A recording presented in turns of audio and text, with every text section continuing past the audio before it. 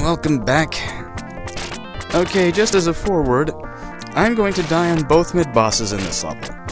So, anyway, now that we have our last armor, the rewards we get from defeating mid-bosses are actually going to be upgrades for our weapons, which won't really mean much because nothing will change in the last level.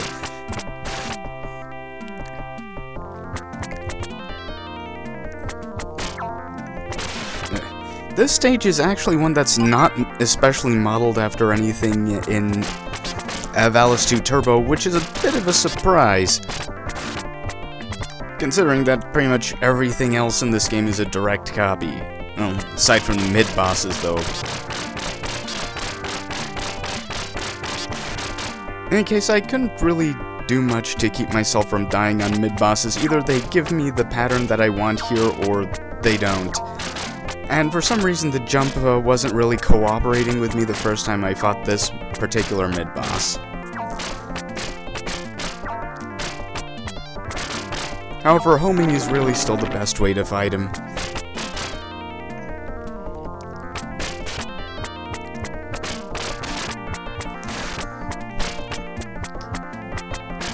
So the reason I really choose to Let's Play Valis games, at least for the time being, is really that I'm generally interested in a series that never really went anywhere after the closest thing they had to a heyday. Because after the action platformer series, there was, of course, well, okay, not much, except for the game that killed Telenet Japan. I'd really like to see a remake of this series with better gameplay, and well, that's about it. That's all I think it really needed. There are a couple of other remakes I think I want, like, say, The Guardian Legend.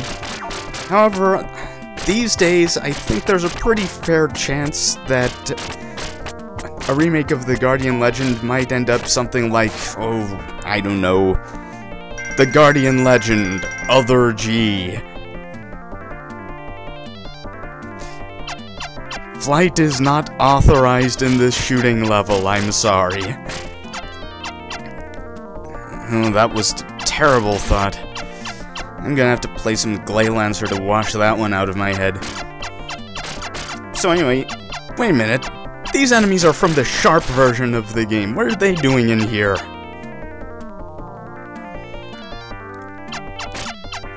Yeah, this game actually does seem to draw a bit from both the Turbo version and the earliest versions of the game. The Japanese fanbase actually seems to be more loyal to the original versions than the Turbo version, even though the Turbo graphics was a very popular game console in Japan, much more so than it was in the US. Of course, it was kinda helped that many of the best games for the Turbo CD actually did, you know, were available in Japan, but not over here.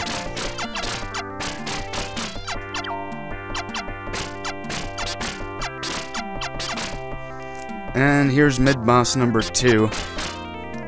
I remember what strategy I used, but far too late to save me this time.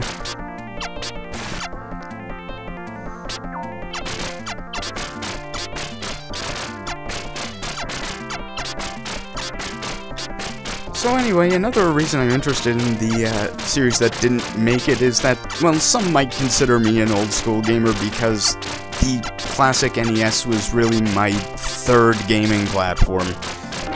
Possibly even my fourth.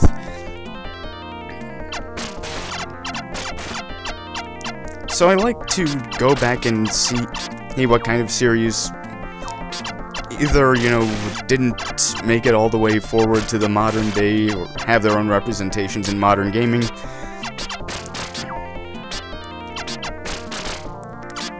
Or even just games that aren't even really considered classics by the old school crowd.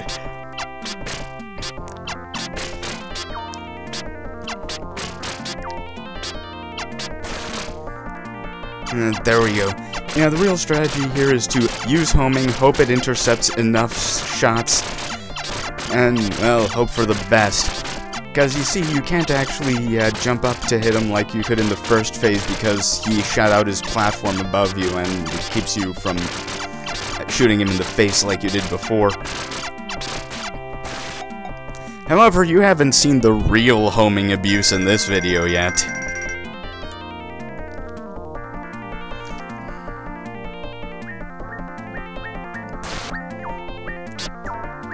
Oh yes, also up— oh, wait. And here's Hazen again. Oh my. This is the most aggressive of Yukos. So anyway, this spinny phase is actually the potentially most harmful.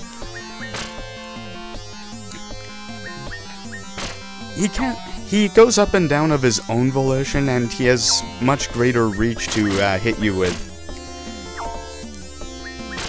Bullet is the best weapon form, and since we've gotten the weapon upgrades, different weapons now have different attack powers. So, because you're in the most danger, you want to end it quickly. This next stage would be dangerous, unless I do this. There is nothing wrong with your television set. Do not attempt to adjust the picture. Yeah, for some reason, Hazen's hitbox does not extend down to his legs this time. And he's flying around like his Sharp incarnation.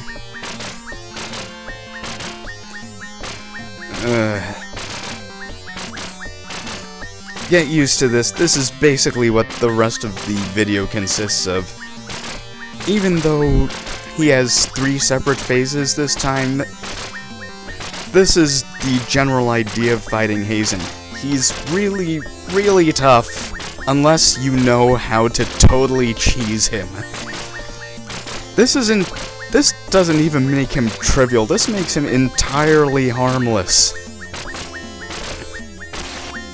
And for his 3rd phase, he becomes Alexander the Grape's giant hair louse. Basically, all I really have to do is stand here and hit the fire button. That's all I would have to do to beat this boss. I don't need to do anything else whatsoever.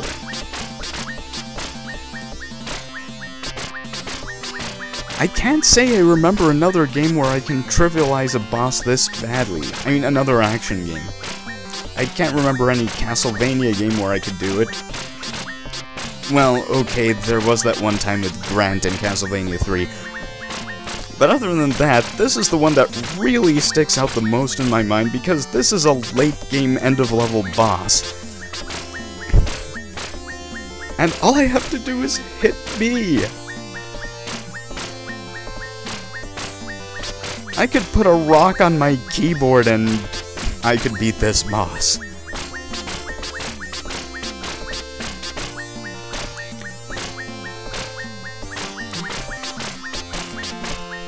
Yeah, the current status of the Valis series is that the properties are technically owned by Sunsoft, but they haven't done all that much of anything in years except for perhaps a Blaster Master remake.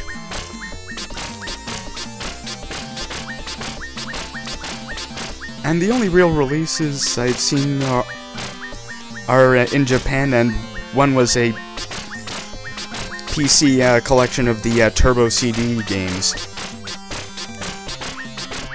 Unfortunately, I haven't been able to get my hands on the Valis Perfect collection, and it's not really a high priority for me.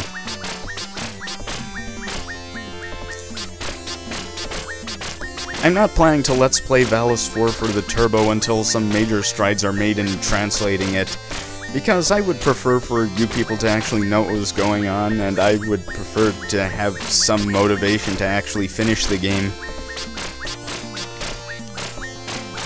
Anyway, it looks like the boss is winding down. I'm sorry the boss isn't more interesting, but there's not much that I could have done about it. There aren't really any SD Valis ROM hacks laying about. Anyway, that's it for Level 4. See you next time.